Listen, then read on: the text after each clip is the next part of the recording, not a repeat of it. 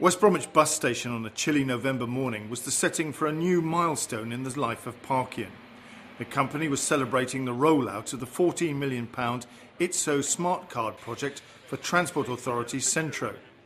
Local Transport Minister Norman Baker welcomed guests to the launch, praising the initiative, and Parkian Transit Managing Director Owen Griffith noted the significance for the authority and the company. This is what they came to see, the Smart Card, which provides passengers easy travel thanks to Parkian's Wayfarer 200 ticketing platform.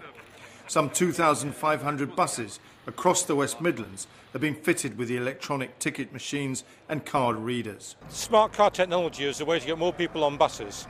It gives them the confidence that they can make seamless travel, not worry about how much they're paying, not worrying about whether the bus takes cash or cards or whatever it happens to be. And my vision is that one of these cards can be used for travel, whether it's on the Metro in Newcastle, the bus here in Birmingham or the tube in London. Centro Chief Executive Jeff Inskip was quick to praise groundbreakers Parkian. We chose Parkian because there's a range of suppliers out there, and we felt that Parkian would be a very good partner for us in terms of actually delivering the project, and I think that's proved to be the case.